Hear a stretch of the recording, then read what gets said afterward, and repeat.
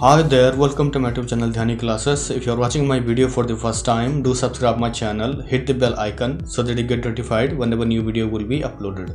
So in today's video we will cover the third part of the chapter, Nelson Mandela Long Walk to Freedom from class 10th CBSE. So let's get started.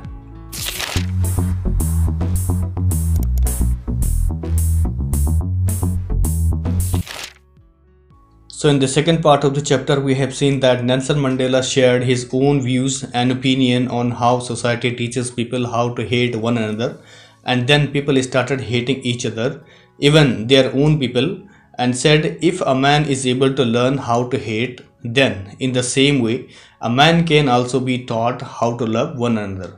So Nelson Mandela believes that if people can be taught to hate each other in the same way, they can also be taught to love each other. And when he was in jail along with his freedom fighter colleague, they were criticized and exploited by the white people out of the limit.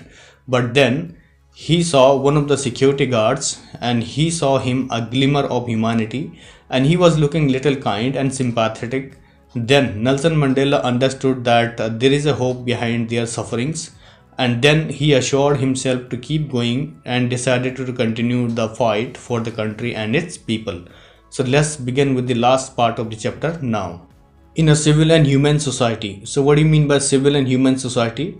That means a society where people are polite, more respectful towards each other, and have common rights. And civil society is where all the human values such as truth, right conduct, peace, love and non-violence are followed, and respect these human values, and says each man is able to fulfill those obligations according to his own inclinations and abilities. So in this civil and human society, it is easy for a man to fulfill or work out on these two obligations according to his inclinations and abilities. That means a man will be able to do something for the society and his nation as per his capacity or capabilities, and will take high interest on spending some time for social work and along with it his own family. So in this way he is saying that it is very easy in such a society where everything is good and fine. So inclination means tendency or urge to act. But in a country like South Africa, it was almost impossible for a man of my birth and color to fulfill both of those obligations. So here he is saying that when it comes to South Africa, it is not as easy as other nations, and especially a man from South Africa, because of racial discrimination. That means in South Africa they treat people basis on their skin color, community, background and caste, and being born black, it is very difficult for a man to form a civil and human society in South Africa, and it is also very difficult for a man to fulfill those two obligations. So obligations means responsibility or liabilities. Further he says in South Africa, a man of color who attempted to live as a human being was punished and isolated. So here Nelson Mandela is saying that in South Africa, a man of color, that means a man with black skin or born with black color, who attempted to live as human being, that means if a black skinned man trying to live his life like a normal being, such as going to work, getting married, having fun in life and all, he would be punished because he did not have rights or freedom to live his life as per his wish, and would also be isolated. That means he would be sent to the jail or any other isolated place considering as a guilty, because he would not be given the freedom to do anything as per his wish. So attempt means make an effort to do something or set out. In South Africa, a man who tried to fulfill his duty to his people and was inevitably ripped from his family and his home and was forced to live a life apart. So here he is saying that in South Africa, if a black man wants to do something in his life, or if he tries to fulfill his duties to his people, that means if a black man tried to help another, then this man was inevitably ripped from his family. That means that person will be removed from his family and friends and forced to leave his entire family without prior notice, and was forced to live a life apart, and he was asked, or he would be forced to live his life separately for this uncertain period, and a man doesn't know when he will meet his family once again, and says a twilight existence of secrecy and rebellion. So this black man would not be allowed to meet his family, and be forced to live alone without anybody's notice in a twilight existence. That means a small place where dim lights are flickering all the time. And this man would also become a rebel. That means he was illegally found guilty or breaking laws or doing other illegal activities, and would remain under police custody in an unknown or secret place, just like a criminal. So rebellion means civil disobedience or breaking laws illegally, and secrecy means keeping something very secret or hidden. I did not in the beginning choose to place my people above my family. So here he is saying that in the beginning he was not aware of his country and its people except his family, and did not know even the importance of his country and people, and says, but in attempting to serve my people, that means when he slowly and gradually started understanding what is happening with the black people and he was trying to help his people, then what happened? I found that I was prevented from fulfilling my obligations as a son, a brother, a father, and a husband. That means when white people got to know that this thing, the police arrested him and prevented him, that means stopped him from doing or from fulfilling his duties as a son, a brother, a father, and a husband. So this thing was happening with black skinned people in South Africa at that time. I was not born with the hunger to be free. So here he is saying that he did not have a plan to fight against the white people and the apartheid system when he was a child, and says, I was born free, free in every way that I could know. So he was free to go everywhere he wanted to go and do many things, such as playing different games and doing different activities as a kid, and free to run in the fields near my mother's hut, free to swim in the clear stream that ran through my village, free to roast millies under the stars and ride the broad back of slow moving bulls. So as he was free to do certain things, especially if he follow all the instructions set by the family, and he was free to run around, and he was free to swim in the clear rushing water that ran through his village, and he was free to roast millies. That means he was free to cook or fry corn and eat them sitting under the clear sky, and also he was free to see stars in the sky and broad back of slow moving bulls. That means he was also free to sit on the strong back of the bulls and having a nice ride like any other child. So clear stream means neat and clean rushing water. As long as I obeyed my father and abided by the customs of my tribe, I was not troubled by the laws of man or God. So here he is saying that as long as he obeyed his father, that means he had to follow rules and regulations, and the rules set by his father or set by the customs of his tribe. That means a group of people who takes care of the community. So by the time he was not troubled by anyone, either by the government or anybody else. So troubles means problematic or stressful. It was only when I began to learn that my boyhood freedom was an illusion. So when he grew up and understood the fact, it is only then his desire for freedom was an illusion. That means it was a kind of false idea or belief that he was not really free, and says, when I discovered as a young man that my freedom had already been taken from me, that I began to hunger for it. So when he became a young man, he understood that he was not free anymore, and he had to follow rules and regulations or instructions what his father and group of people had said. And then he got to know that he was not really free from doing what he wished to do, and then he began to hunger for it. That means he started to fight for the freedom in a very silent way. So discovered means come across or bring to light. At first, as a student, I wanted freedom only for myself, the transitory freedoms of being able to stay out at night, read what I pleased, and go where I chose.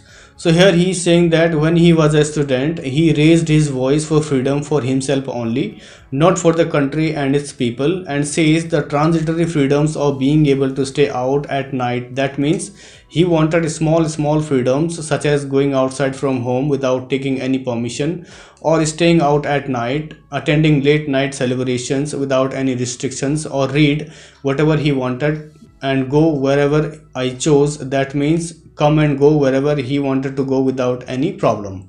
So these are the transitory freedoms he wanted as a young student. So transitory freedom means freedom that are not permanent. Later, as a young man in Johannesburg, I yearned for the basic and honorable freedoms of achieving my potential, of earning my keep, of marrying and having a family.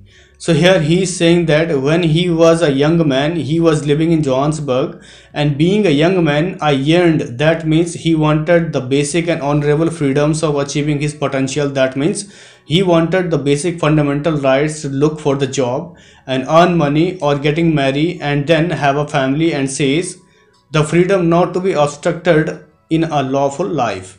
That means he urged for the freedom to live his life as per his wish and in a good manner, such as getting married and having a family, and he didn't want any disturbance or distractions in his life while doing all this. Further he says, but then I slowly saw that not only was I not free, but my brothers and sisters were not free. So when he was a young man, he wanted basic and honorable freedom to get married and look for the job or have a family, but later on he got to know that he was not really free to do all these things, and he had to follow all the rules made by white people, and he was unable to lead his lawful life, and even his brothers and sisters were also not free to do things as per their wish. I saw that it was not just my freedom that was curtailed, but the freedom of everyone who looked like I did. So here he is saying that there were many people before him who tried many times to get these basic fundamental rights, but that was curtailed. That means instead of freedom, white people prevented them who raised their voices. So Nelson Mandela was trying to fight not for only his freedom, but people like him who were not free to do what they wanted to do. So curtailed means cut down or decrease something. That is when I joined the African National Congress, and that is when the hunger for my own freedom became the greater hunger for the freedom of my people. So here he is saying that when he became young and wanted basic freedom to do things without restrictions, but he was not allowed to live his life freely, and then he thought about African National Congress Party and joined the party for the sake of people like him and could enjoy the freedom in their life, at least with the basic fundamental rights. And that's why he joined the African National Congress Party, and says, what is when the hunger for my own freedom became the greater hunger for the freedom of my people. That means Nelson Mandela started fighting for the freedom, not for him only, but for the freedom of his country and its people, because every black skinned individual suffering from the apartheid policy formed by the white people. So through the party, he wanted full support from the black people in order to get rid of apartheid policy and from the white supremacy, and this is how his own freedom became the greater hunger for the freedom of his countrymen. It was this desire for the freedom of my people to live their lives with dignity and self-respect that animated my life. So here he is saying that he had a strong feeling of getting freedom for his people so that they can live their life with dignity and self-respect. That means they can live their life as per their wishes with pride and confidence and nobility and without any further bondages, and says that animated my life. That means due to burning desires of getting people from bondages and getting freedom for his people made him alive with immense force of sacrifices and troubles. So that's why he is saying that this desire animated his life, and says animated my life. So in this way he started his journey to look forward the freedom for his people, and he understood that this freedom is very important in order to release people from apartheid policy, and this thought made him very strong and courageous to fight against the white people, and he fought for the freedom for his country, and says that transform a frightened young man into bold one.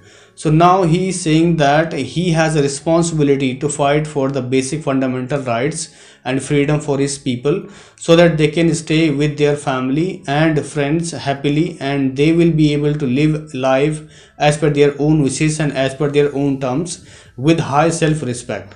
So when he was a young man, he was a very normal young man, and he wanted to live his life very peacefully with his family without any restrictions, and he was quite frightened because of the apartheid policy, but later on he changed himself into bold one. That means he changed himself very drastically to fight for the freedom of his country and its people, and he started fighting against the white supremacy in order to get freedom. And he was even ready to go to the jail, and he was ready to bear the pain of sacrifices.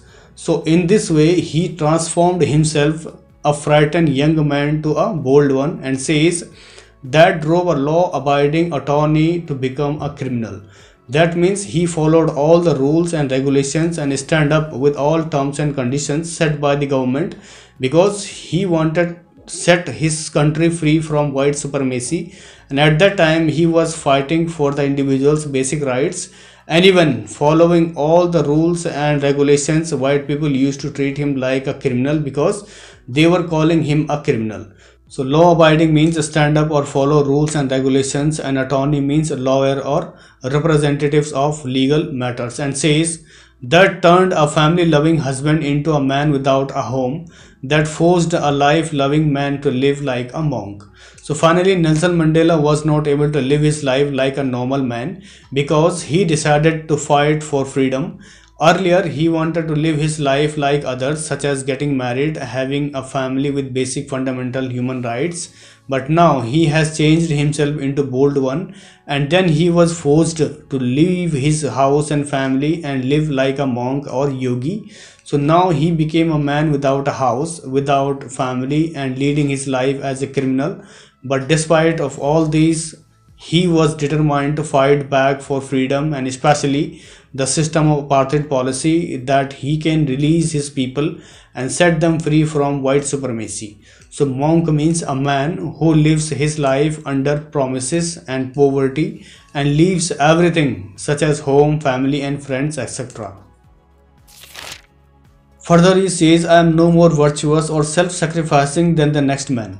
So here he is saying that I am no more virtuous. That means he was no more respected man or a person who follows all the rules and regulations in his life given by the authority. Another thing is that white people considering him as a criminal and behaving with him like a criminal, and says he also started considering himself equal to any other criminal, and they were also treating him in the same way like other any criminal. So virtuous means a person who shows high moral standards and who follows all the rules and regulations. So that's why he is saying that I am no more virtuous or self-sacrificing than the next man, and says, but I found that I could not even enjoy the poor and limited freedoms I was allowed when I knew my people were not free. That means whatever freedom he had at that time, he was not able to enjoy these poor and limited freedoms. That means small and silly freedoms. And then he understood that he and people like him were not able to enjoy these freedoms. Even they are not able to do things freely in their day-to-day life, and understood a real fact that they never had the basic rights, or whatever limited and poor freedom they had, they are not free to enjoy it. Freedom is indivisible. The chains on any one of my people were the chains on all of them. The chains on all of my people were the chains on me. So here he is saying that freedom is indivisible. That means something that cannot be divided or unable to be separated. So as per the Nelson Mandela, freedom cannot be divided, and if it is taken away from any individual, it means freedom is taken away from him and from all his people. And also says if the basic fundamental rights are restricted or divided, that means freedom of all his people is taken away from them. I knew that the oppressor must be liberated just as surely as the oppressed. So here he is saying that I knew that the oppressor, that means he knew a person who tortures other must be liberated. That means this person must be free from all bondages, or he must be set free just like a person who is oppressed. So he says both who torturing a man and a person who is being tortured should be free equally, and it is very necessary. Otherwise hatred among black skinned people will increase, and it will be very hard for them to come together or to be united. A man who takes away another man's freedom is a prisoner of hatred. So here he is saying that a person who is torturing another person also belong to the same community of black skinned people, and he was also found illegally guilty of breaking laws or doing other activities, and then became a prisoner. And now this man is forced to torture another man and then becomes a prisoner of hatred. That means all the people whom he had been torturing will start hating him and look forward to the chance to torture him back in revenge. So that's why he is saying that both oppressor and a person who is being oppressed should be free, and says he is locked behind the bars of prejudice and narrow-mindedness. So here he is saying that such people will remain behind the bar even after being tortured and oppressed, and this man will become narrow-mindedness. That means they will become selfish and think only about themselves and not others, and it will be very hard for black skinned people to set free from white supremacy, and will not enjoy human rights to do things freely in their life. Further he says, I am not truly free if I am taking away someone else's freedom. So here he is saying that such a person who is taking away or snatching others' freedom is not free himself, and this person is also not able to enjoy small freedom as well, and says, just as surely as I am not free when my freedom is taken away from me. That means he feels that it is easy for a man who is taking away someone else's freedom and then making them a prisoner, because he was arrested in the same way and became a prisoner illegally and forced to arrest or torture other innocent people and who raised their voices for the freedom or for the fundamental rights. So in this way, this process of arresting, dragging and making people a prisoner made Nelson Mandela concerned. The oppressed and the oppressor alike are robbed of their humanity. So here he is saying that both of them, the oppressed and the oppressor, that means a person who is being tortured or bearing physical pain or losing their freedom is called oppressed, and a person who tortures or arrests other innocent people illegally is called oppressor. So in South Africa, both of these people were not free but hated and torturing each other as per the given instruction by the white people, so that they will hate each other and never raise their voices for freedom. In this way, both oppressed and oppressor were losing their humanity. That means they were losing their good human qualities. So in the end, Nelson Mandela is saying that both black skinned men losing their humanity and start hating each other. So in the end, Nelson Mandela is saying both black skinned men losing their humanity and start hating each other. So he says both of them should be free from this apartheid system, and they need to be free from the chain of inhumanity. So this is the end of the chapter, Long Walk to Freedom, written by Nelson Mandela. I hope you like the video. For more informative videos, do subscribe my channel, hit the bell icon so that you get notified whenever new video will be uploaded. So thank you so much for watching once again. Stay safe, stay healthy.